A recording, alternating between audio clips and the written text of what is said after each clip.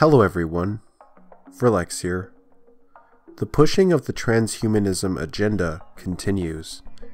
I have already made several videos this year covering the push of the transhumanism agenda, and this video is yet another example of the normalization of this agenda. For anyone who doesn't know, the transhumanism agenda is an agenda being pushed by the elite through means such as predictive programming in order to push humanity into this direction and to accept transhumanism as the natural progression of the human race, thus lessening the chance of any possible resistance to the idea from the public.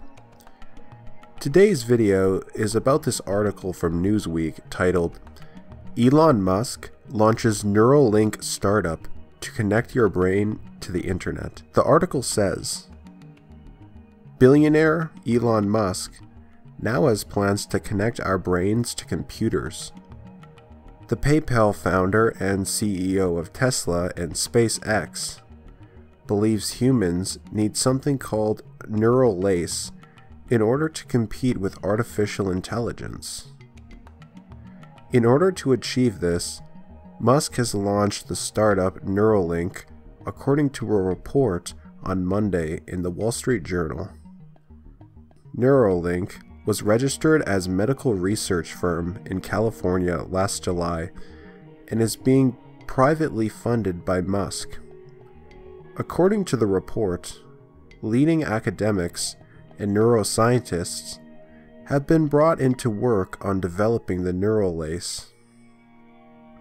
The technology involves implanting electrodes into the brain in order to create a wireless brain-computer interface capable of augmenting natural intelligence by downloading or uploading thoughts to or from a computer. Musk has spoken frequently about the existential risk artificial intelligence poses to humans.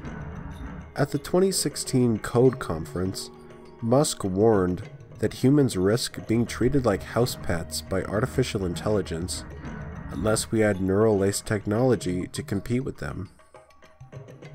I don't love the idea of being a house cat, but what's the solution? I think one of the solutions that seems maybe the best is to add an AI layer. Something I think is going to be quite important. I don't know of a company that's working on it seriously. Musk said a neural lace would work well and symbiotically, with the rest of a human's body acting as a merger between biological and digital intelligence.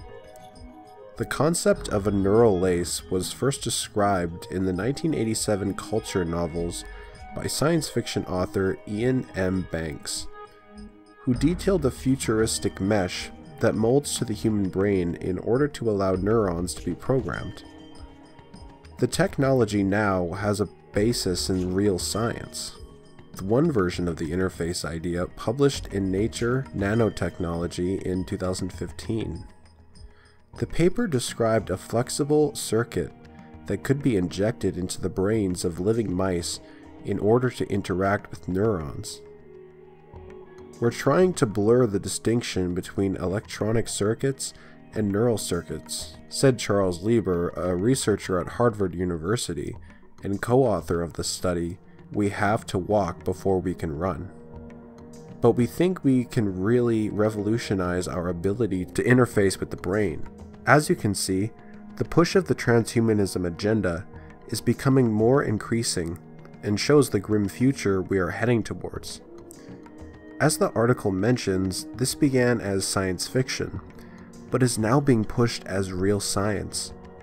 This is a clear example of predictive programming and shows that ideas and concepts being pushed by the elite are put out as fiction in the beginning and then eventually become a reality that we must face.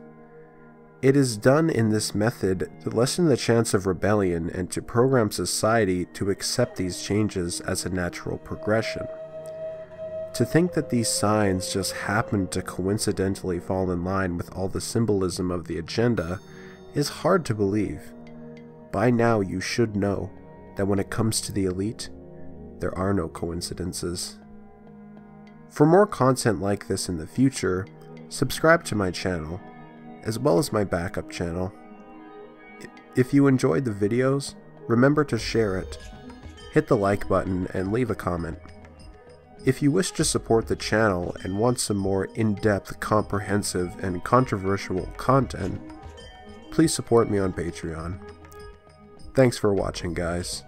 Until next time, this is Vrillex.